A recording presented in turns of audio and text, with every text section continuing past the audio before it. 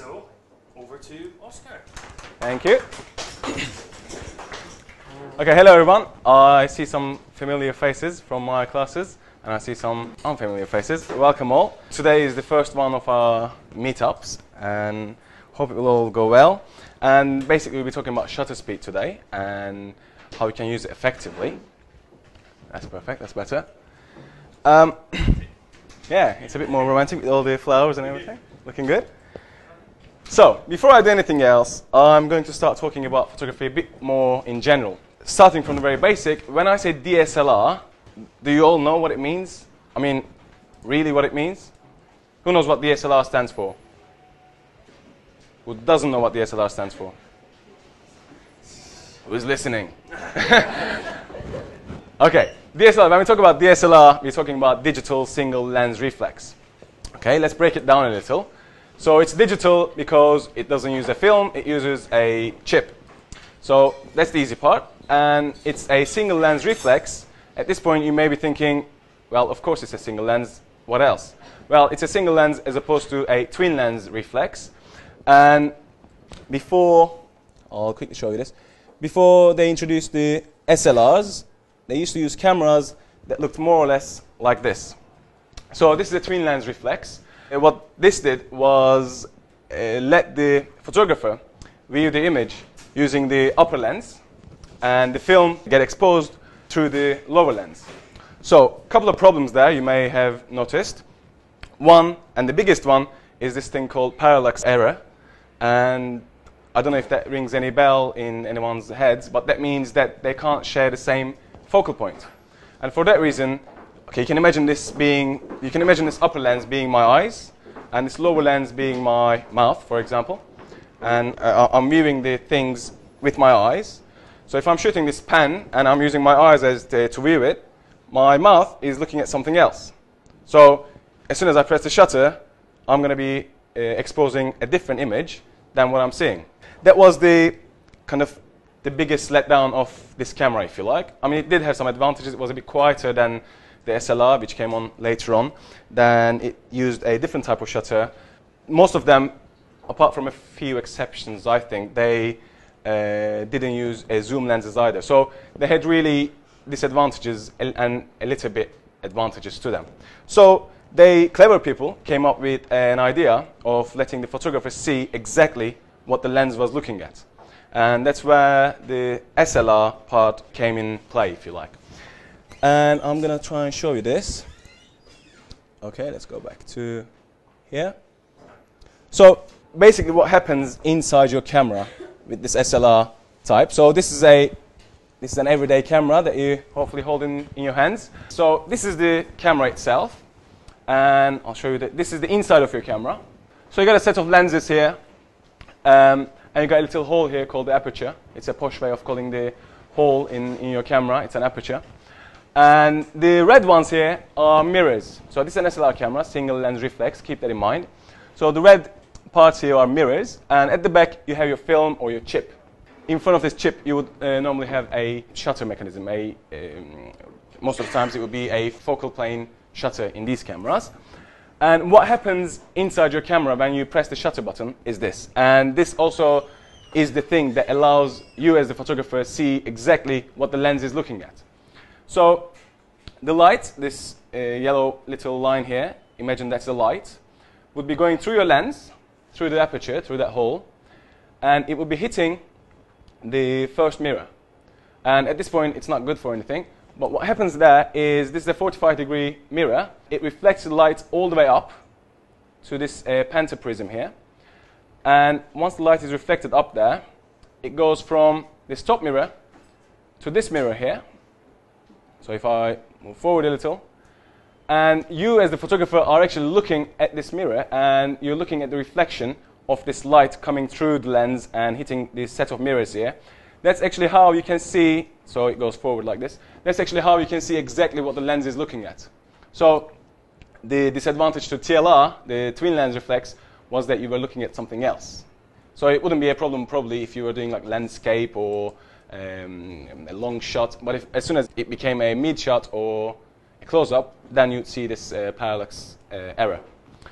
So as soon as you press the shutter button on your camera, what happens is, and this is also the reason why as soon as you press the shutter button, it goes black for kind of a blink of an eye. You can't see anything. The reason for that is as soon as you press the shutter button, this first mirror here flips up. So it goes up.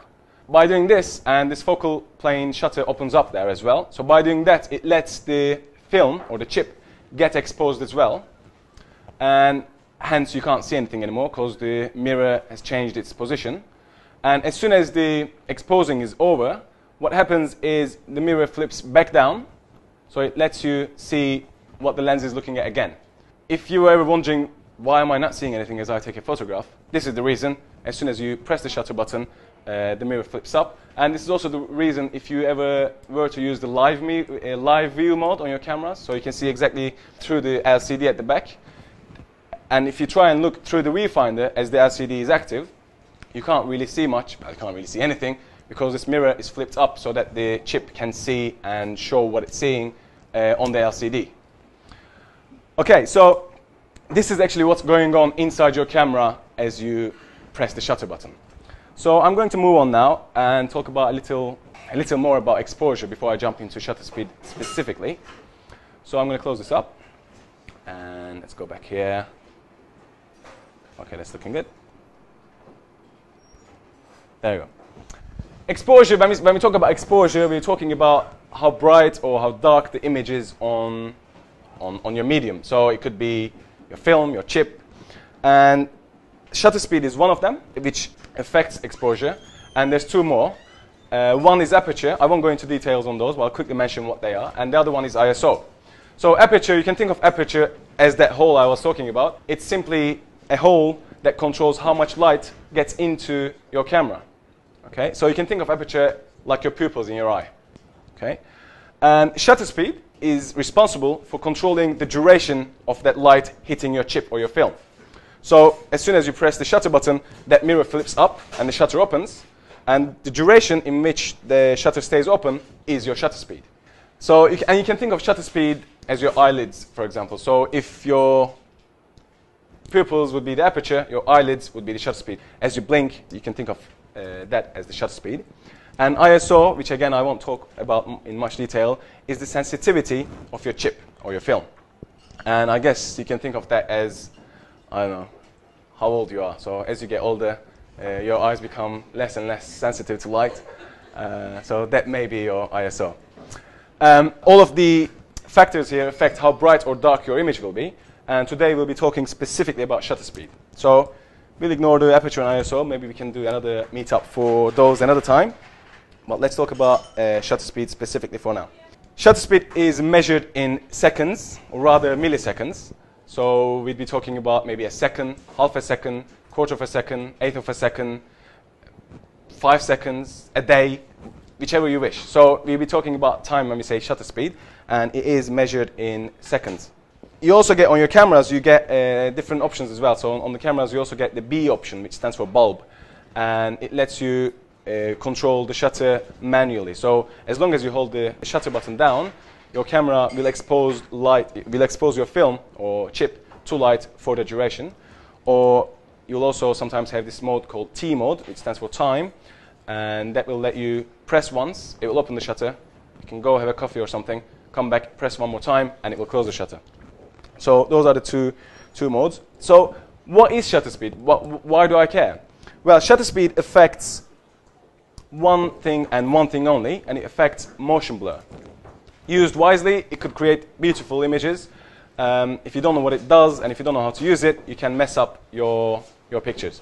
I'll go forward now and zoom out here a little. Okay.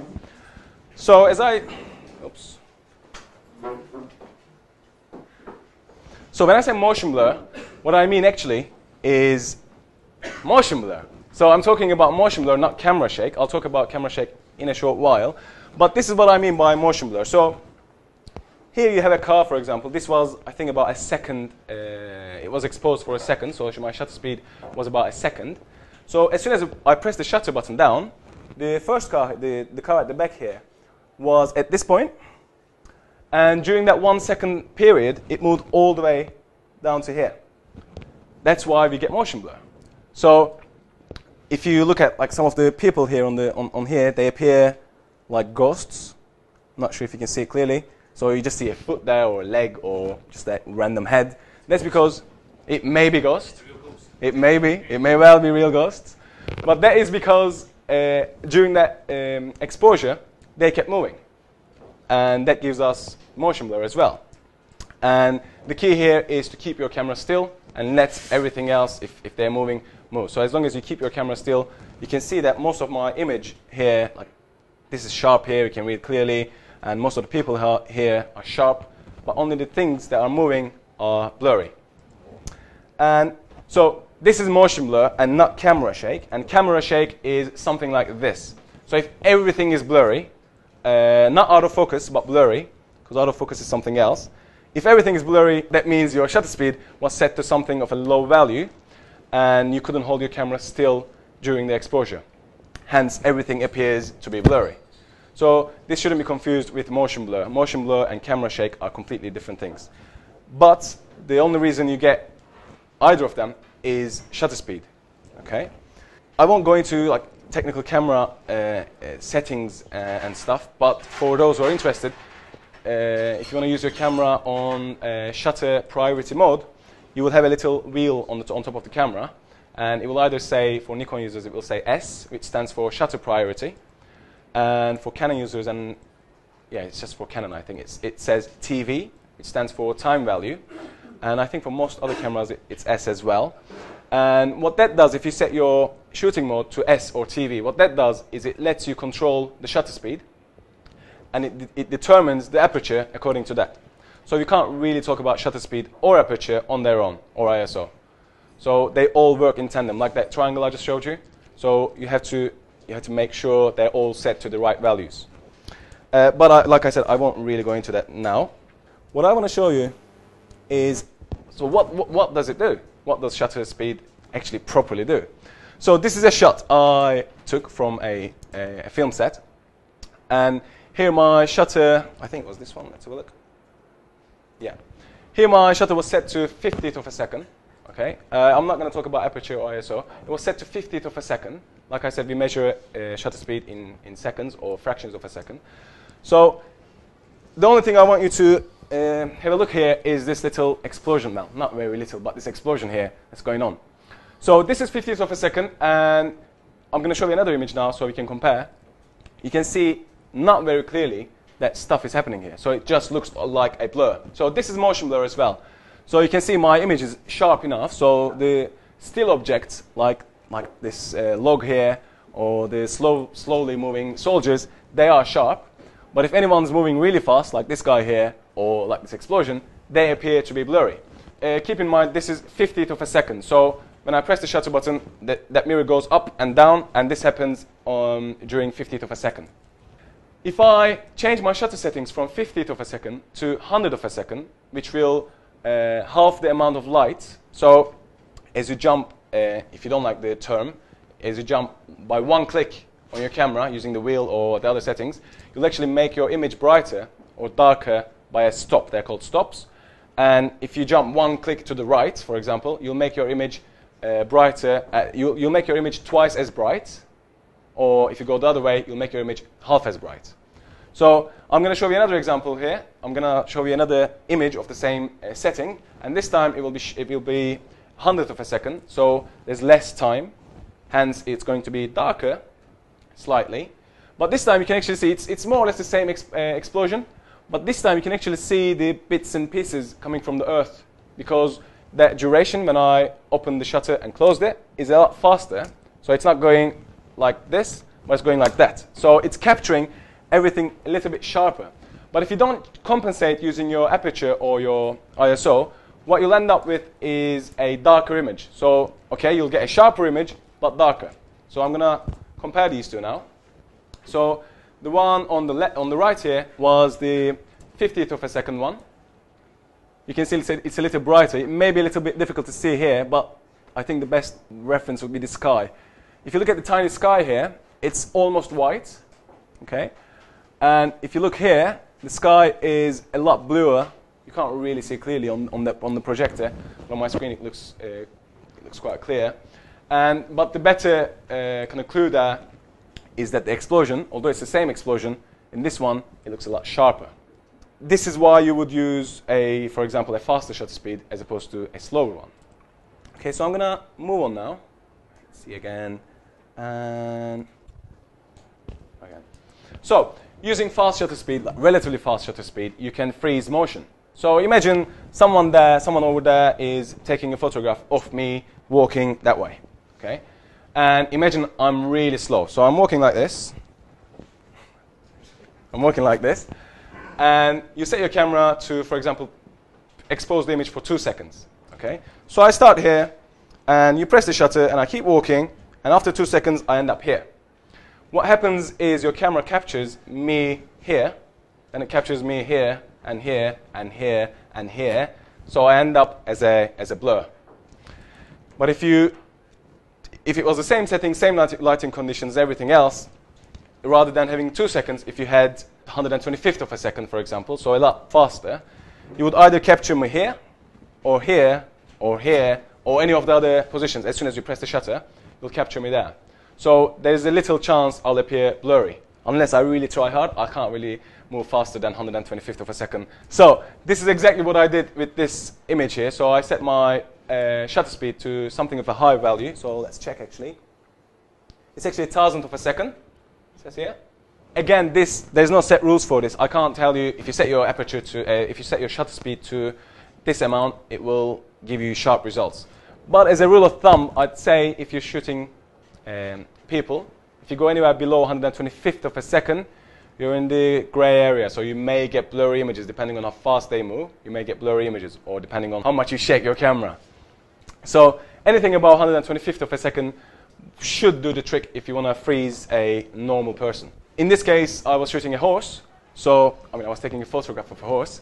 And, and obviously, the horse was moving a lot faster than a normal human being. That's why I had to set my shutter speed to something of a higher value.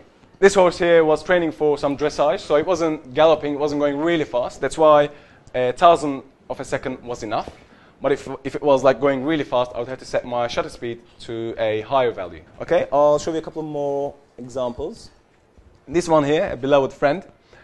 I think this one was even more. Yes, this is 1/1600th of a second. Okay.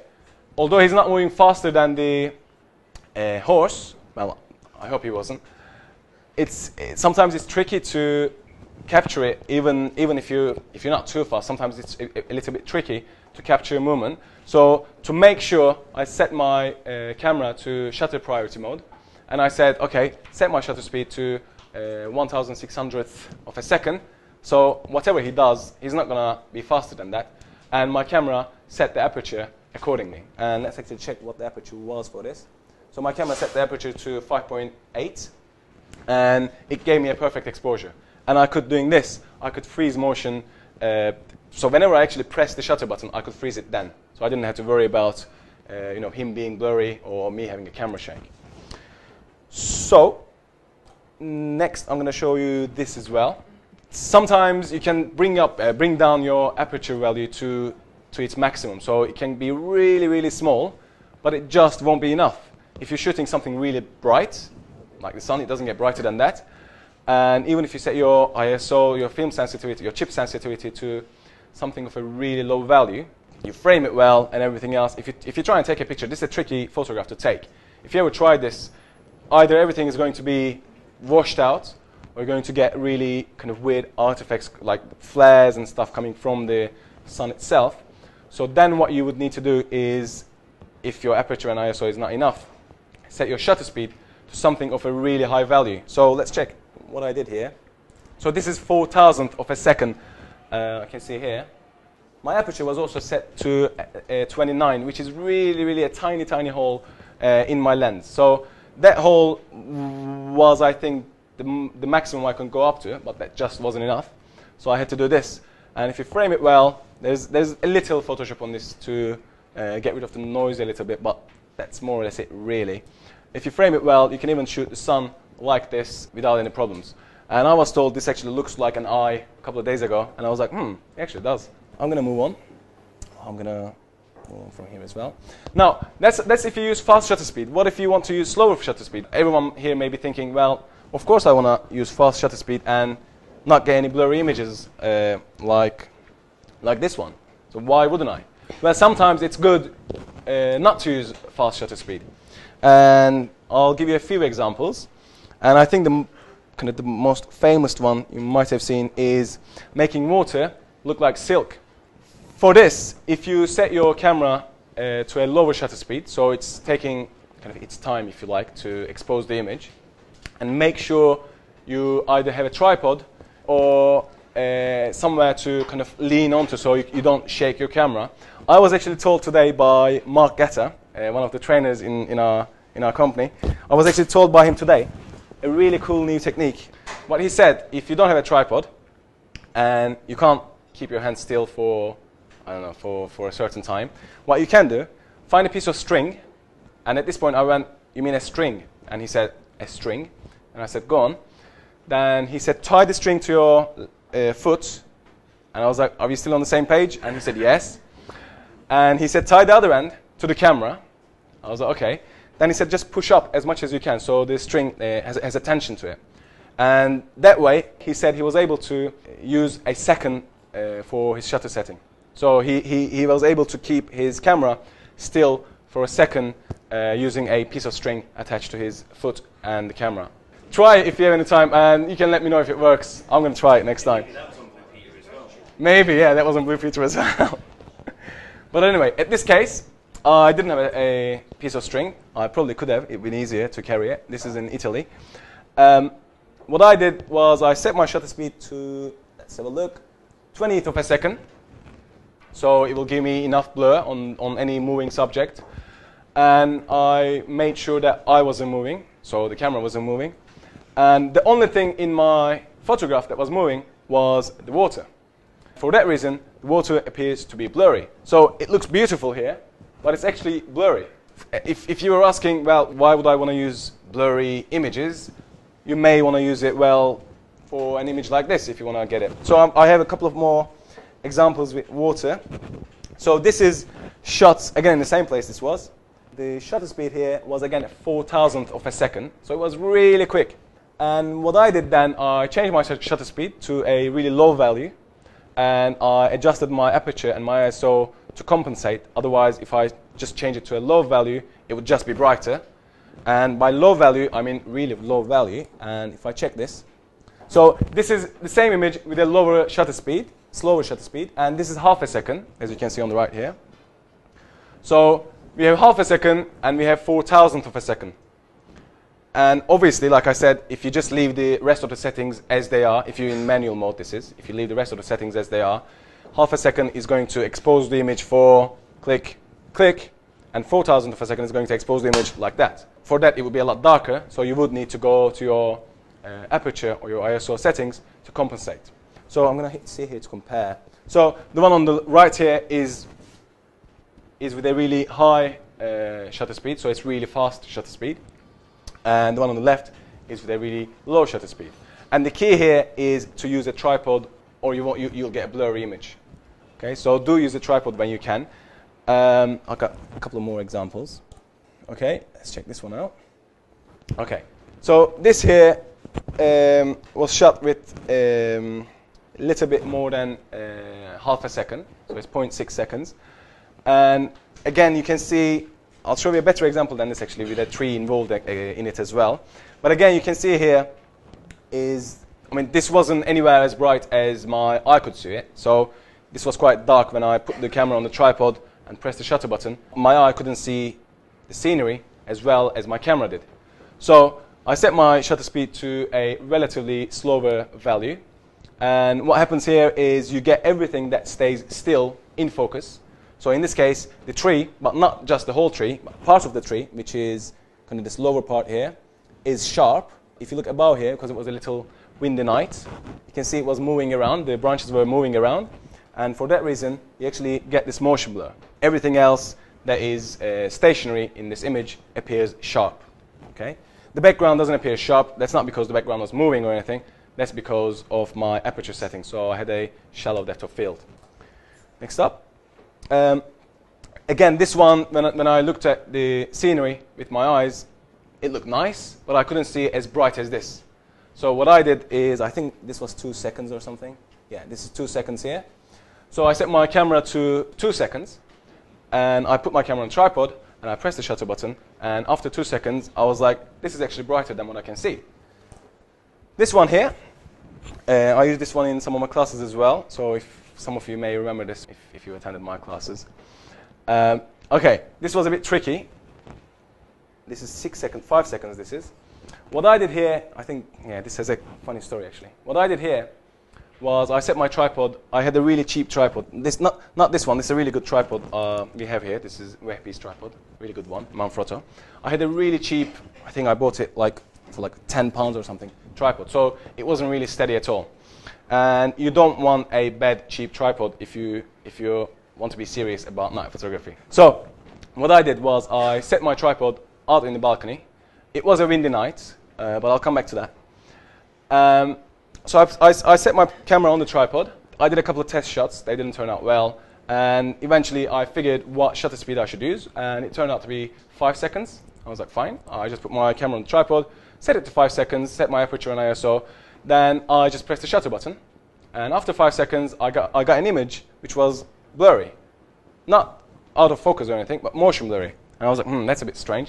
Obviously, nothing was moving, so it must be my fault. So then what I realized was that it was a little bit windy. Okay, so even I couldn't feel it that much. Your camera is really sensitive. Actually, I heard this a couple of days ago. The digital cameras that you hold in your hand, the DSLRs, I'm not sure how true this is, but I would be really surprised if it wasn't true. The digital cameras in your hands, they have a more advanced technology than the technology they had for the first Apollo mission. So imagine that. So that little thing that you hold in your hand is really valuable. So your camera can sense if it's moving or not, so you can't trick it. So what I did then was I was leaning on the tripod, okay, so that it wasn't getting affected by the wind. So I was leaning on the tripod. Then I said, okay, let's give it a go again. So I pressed the shutter button. And again, I ended up with a blurry image. I said, okay, something's wrong here. Then I realized, as I was pressing the shutter button, I was actually kind of pushing on the camera a little bit. So because it was a cheap tripod, it wasn't holding still. As I was pressing the shutter button, my camera was going down like this. Ever so slightly. I couldn't even properly see it with my eyes. Then I was like, now I know what to do. Then I happened to have a little gadget, a remote control for my camera. And I said, well, I'll just use the remote control and just lean on the camera, and it should just be a perfect image. I took my remote control out and I set my camera. I was leaning on the camera. Then I realized, hold on, this remote control is infrared and the receiver on my camera is in front of my camera. So I said, okay, you can't defeat me, camera. So I was leaning on the camera, going all the way over the camera like this, like on the 25th floor. I just pressed the shutter on the remote control and I ended up with this image. I was like, yeah, that looks nice. Then I sat down and I said, why didn't I just use the self timer? You could, so you don't really have to have a separate device or anything to do this. You can actually set your camera's self-timers, so because it will affect it. Like at some point, you'll actually see that it's not working. If you just keep trying with your shutter button and it keeps getting blurry and blurry, although you're in a tripod, you'll know that it's blurry because you're actually pressing it down and it's tilting the camera a little bit. So do use the self-timer. Self-timer is not just for family photos. You put the camera down, just run back and just pose and run back again. It's actually good for doing this kind of stuff as well, so that you have no contact with the camera. It helps keeping things still. Before I jump to the next image, everything, well, almost everything here appears to be sharp. Can anyone spot what's not sharp? What has motion blur? Yeah, the clouds are, well, the clouds were the only things that were moving, right? That's why during the 5 second period, the clouds were moving from point A to point B, and my camera was capturing everything. Although it's ever so slightly, the motion blur is really kind of tiny. You can still see if you look close, it's not as sharp. The clouds aren't as sharp as this building, for example. If I look at this building, it's crystal sharp, but if I look at the clouds, they're moving, they're a bit blurry. Okay? What else is not clear here? Yeah, the water was also moving, so the river was also moving. Hence, we had this kind of silky look to that mirror, to that water as well. So whatever is moving in your photograph will either have motion blur if you don't control it, or you can freeze it if you know how to use your shutter speed properly. So as I talk about things, just keep in mind that shutter speed, when I say shutter speed, I refer back to freezing or blurring action in your photographs. I'm going to move on. Okay, this is another example. This was recently this year's bonfire night. In this one, I think this was like 6 seconds or something, or even this was 13 seconds. My camera was on a tripod. I made sure it wasn't moving in any way, so I was just like covering it, making sure that people just didn't touch it or anything. And I framed it. And when I framed it, the guy there, here, and these people were obviously kind of moving around. And I said, okay, that may look quite good if they appeared like a bit blurry. Then I set it to the right exposure, which was 13 seconds. And I pressed the shutter button. This time I had a better tripod, so I didn't kind of tilt the camera down. And after 13 seconds, I ended up with an image that looked like this. So if I kind of examine this a little bit more, you can see here, because during the 13-second period, all the people here were moving around. So they were messing around. Like there was a little girl there. She had her head at point A to start with. Then she moved around. Then she was leaning down and up. And this guy in front of me was moving left and right. And everybody else, they all appear blurry. The only thing that appears to be sharp here is the tree. Why? Because the tree wasn't moving. And who can guess what the bright lines are in the sky? Not the people who attended my class, because I actually use these in my classes, so they would know. Who can guess what these lights, the bright kind of lines of lights are? Planes, a good one, yeah, good one. But not planes. Fireworks. Almost fireworks. You know those, Chinese lanterns. Yeah, Chinese lanterns that they light up. What happened here is, when I pressed the shutter button, the lantern was here. So the lantern was here. And during the 13-second period, it moved all the way up from this position to this position. Hence, we get a blur. So again, this is actually motion blur, but because it was a bright spot in air, it just appears as a line, as a bright line. Okay? And if I zoom in, you can even see the tree was being really nice and it wasn't moving at all. So it was really, really sharp. Okay? So I'm going to zoom back out. Now, that slow shutter speed, that was 13 seconds. There's no Photoshop, by the way, involved in this image whatsoever. How long do you think this image was exposed for?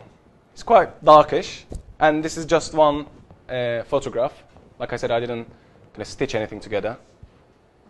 That's me, by the way. If my face is too dark here, that's me there. Any guesses? No, there's no gimmicks or anything involved in it apart from just one flash and a camera and a tripod. This was exposed actually for about 80 seconds. How is this even possible? Because like I appear there, I appear here. Again, it comes all the way down to shutter speed. So what I did was I set my camera to T mode, which allowed me to press the shutter and just open it up. And I could just go back and press it again to close it. It was pitch black. So I opened the shutter up, and I moved, I think it was that position to start with. I moved to that chair, and I just paused, as you do. And I had a flash in my hand, a flash gun, an external flash. I just triggered the flash with the test button on it. So I just triggered the flash, and everything was bright for a fraction of a second. Okay? So my camera captured it, and everything was dark again. So I moved all the way to the other chair.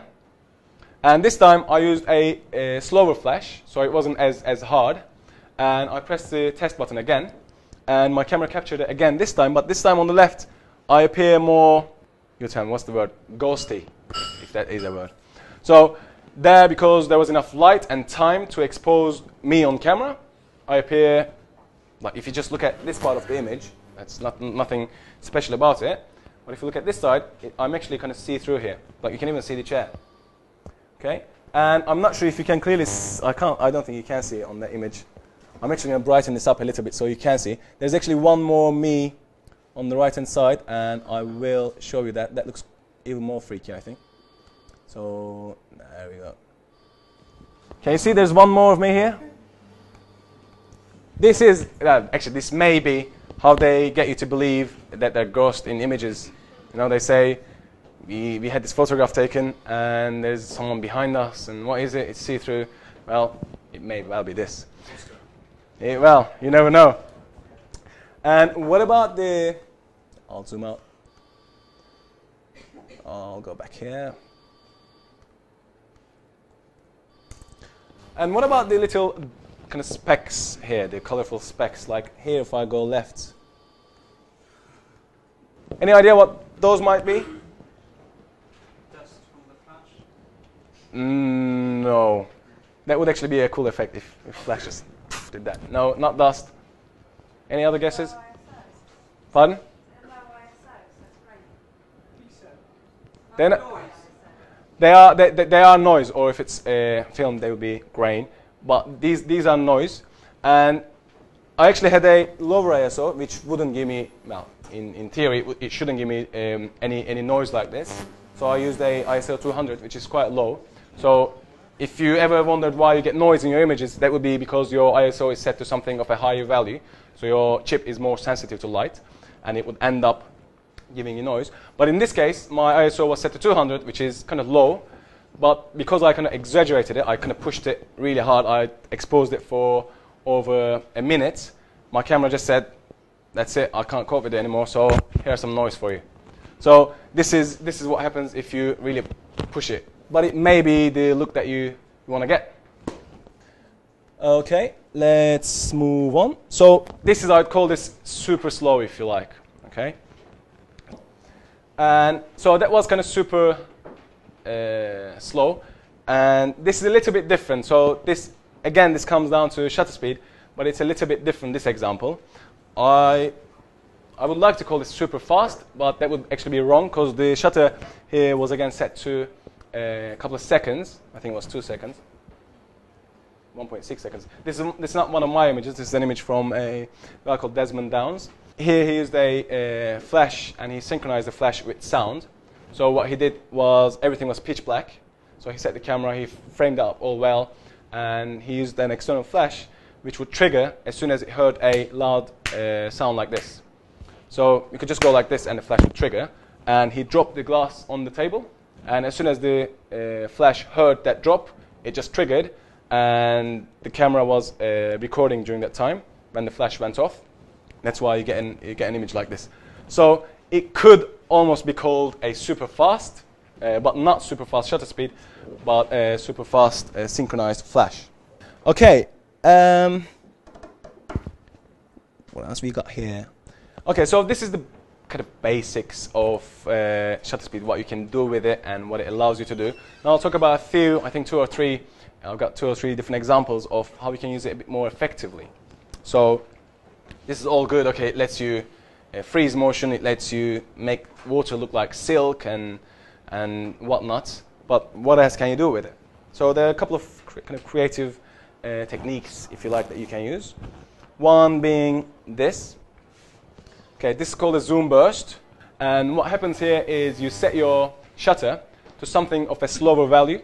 So it would be, let's see here, maybe 20th of a second here, 6th of a second here. And normally, if it was 6th of a second, and if you were hand holding this camera, it would just get blurry. Because, I mean, I doubt that you can hold the camera still for that time in your hand.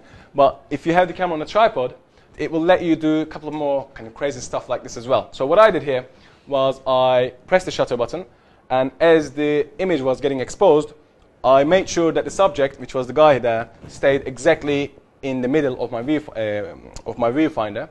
And as I pressed the shutter button, I zoomed out. So to start with, the frame was maybe about that high on him. So as my image was getting exposed, I zoomed out. And because he was more or less in the same position in my viewfinder, he appears to be sharper than everything else. And it just gives you the sense of kind of movement in the scene. Actually, nothing is moving in the scene. I mean, he's not moving, the buildings are not moving. Only you as the photographer and your camera is moving. That's why you get a result like this. Okay, so it's called a zoom burst. You may find some good uses for this. You may find it a bit weird, but it's there. Secondly, I'll talk about this image here called panning. I'm sure you must have heard the term pan, so you pan your camera from left to right, from right to left. What happens here is you get a subject. So this works best if the subject is moving on a kind of linear line in front of you. So if you were to shoot a bird or something, it would be quite tricky. But if you can kind of guess where the subject is going, so I knew she was going straight on the road. So what I did is I set my shutter speed to something of a lower value again. And let's check, I think it was like 1/10 of a second here. I was following her with my camera, and I made sure as much as I could that she stayed exactly at the same spot on my in my viewfinder. So even though she was moving and I was moving with her, she just stayed exactly at the same spot on the in the viewfinder. So as soon as she reached kind of like towards in front of me, I pressed the shutter button and I kept on following her. Once the exposing was over, you end up with an image that looks like this. So if you move your camera in tandem with the subject that's moving either left or right, up and down, you can make your photograph look like everything else is moving, but your subject is crystal clear. So if I took this image to a person who didn't have any idea about, like, you know, how physics work, how we perceive stuff, and if I show this to him, he may be thinking, oh cool, she's standing still and everything is moving back. Okay, so this is called panning. This is actually how they do some special effects as well. I had a friend who worked on a film on Avatar. When they were filming the faces of the people, what they did is they attached a helmet-like device on their heads, and they had like a little pole going kind of over the helmet, and they had a little camera attached to that. Okay, so the camera was capturing the faces, so they can kind of then use it in computer-generated images to make the characters, the CGI, look and act like the actors. So I guess they just had a camera that was like pointing right at their face. So wherever they move, the camera just follows their heads in tandem with their body and their heads. So the background, you can see the background is just going, man, it was going everywhere, the background, but the face was always sharp. That's because the camera moves exactly in the same pace and direction as the head was moving. Okay, so that's panning. I'm coming towards the end of the session now. Do you use a tripod for panning or never? Ideally you would. In this one I didn't. I think I was a little bit lucky to get it this sharp, but ideally you would use a tripod and just release the pan and just pan around like that. This is what they do, by the way, in like F1 races and, you know, NASCAR races and everything. So they just follow the car and they just press at the right time. I mean, obviously she wasn't as fast as an F1 race, so it was a little bit easier for me. But still, this is the idea behind it. And if you try this, if you try it 10 times, you're probably going to fail for about 8 or 9 times. This, I was like waiting there for maybe, I don't know, half an hour to get a decent photograph. So if you do try it and end up with a really weird, blurry image, don't give up. Just try it again and try it again and try it again. I'm sure you'll get an image like this.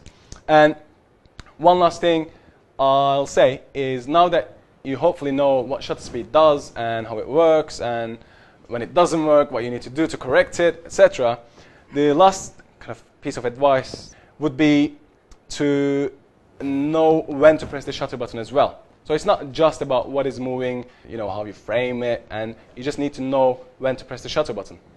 So there's one last image I have here. I find this to be quite a powerful image, and this is simply because the shutter button was pressed at the correct time. I mean, I could sit down here and talk about this for half an hour, but this is all because I knew when to press the shutter button. Okay, so one last advice I'd say is, because like in my classes as well, sometimes people come up to me and they say, we do keep taking photographs and they just end up being really bad. Okay, what do I do? And I tend to tell them that that doesn't mean the photographs are bad, but it actually means that they have some taste. So keep thinking that your photographs are bad and just take better ones.